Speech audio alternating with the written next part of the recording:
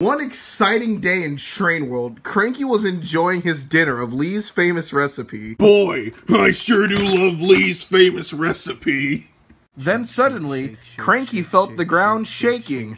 Oh no, what could be here just in time? Oh! It was at that moment Cranky realized Thomas had been hijacked. Chugga chugga choo choo your food, spongy boy!